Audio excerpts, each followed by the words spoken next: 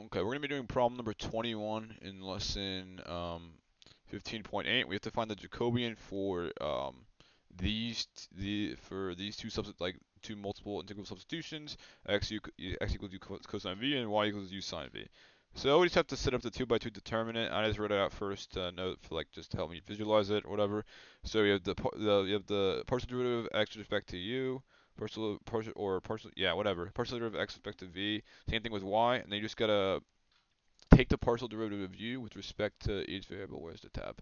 And so partial derivative of this with respect to u would just be cosine v, and partial derivative of this with respect to v would be negative sine or negative u sine v.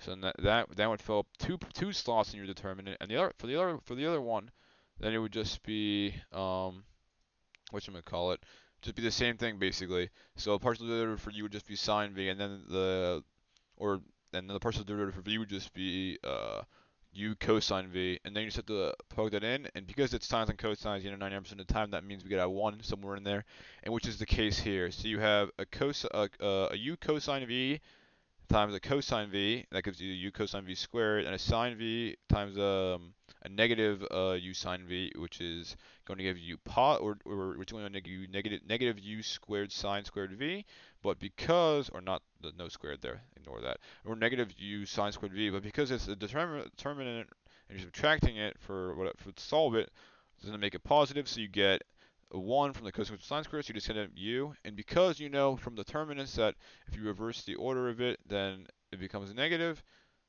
And so you just know that the second part is negative u. I just did it, I wanted to do it, make sure, just so I didn't mess it up. But yeah, that's lesson or 15.7, number 21. Thank you.